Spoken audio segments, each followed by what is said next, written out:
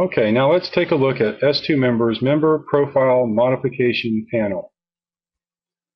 Before I get into this too much, let me explain that with every WordPress installation, there is a default profile editing panel that comes with WordPress where any user inside WordPress, if I scroll up here to the Users menu, if I'm logged in as a user or even as an administrator, I can go to your profile.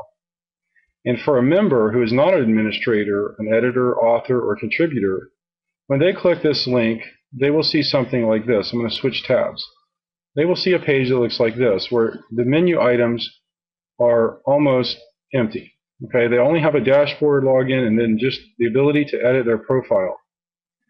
Well, this is nice that WordPress comes with this feature already built in. However, this is really not friendly to a membership service or a site that is providing membership access because, after all, this is the WordPress look and feel. It really does not match the look and feel of a theme on the front end of your site. Also, it has things like this where it says admin color scheme. It might have display name publicly as, things that just would not make sense under normal circumstances for a paying member. Okay, so wouldn't it be great if we could supply the member with a profile editing panel that was a more stripped down version of this, and that would also support any custom registration fields that we configured under, I'm going to switch tabs again, under s2Member's general options. So that's where this comes in. And all this panel is just providing you some documentation on how to link to the form that's already built in and comes with s2Member, so that your customers can access a more generic version that is designed to be implemented with a pop-open window or right into an iframe that's embedded into a page or a post. So here we're just showing 3 code examples, and all 3 of these are utilizing this s2Member API constant, which is the profile modification page URL.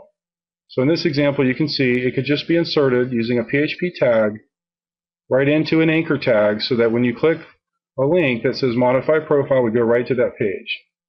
Now this one would use a pop-open window, and I would suggest using either a pop-open window or to embed it using an iframe tag right into a poster page. And here's how that would look. I'm going to pull up on another screen here. If I was to use the pop-up version, when a member clicks modify profile, they would be confronted with a window that would look something like this. It's just very generic, and it would support any custom fields. In this installation, I have one custom field for zip code. So the member now could change their password, their email address, and they wouldn't be confronted with this default profile editing panel at all. Now, what you can also do is you can disable that default profile editing panel. Under s2Member's general options, there'll be a subsection that also is referring to member profile modifications, and there will be an option there where s2Member will actually redirect members away from this profile editing station in the event that your theme or they were to type in a URL that would lead them here. s2Member would make it appear as though this page didn't even exist at all. Okay, so that is member profile modifications for s2Member. It's the facilitation of a custom profile modification page that is designed to work standalone. Now, in a future version of s2Member, we're planning on adding some additional code samples for this, and we're going to allow the profile panel to support shortcode formats and also to inherit the styles of your theme. So as opposed to being completely standalone, we're going to make it possible for the modification panel to be integrated right into any poster page through a shortcode.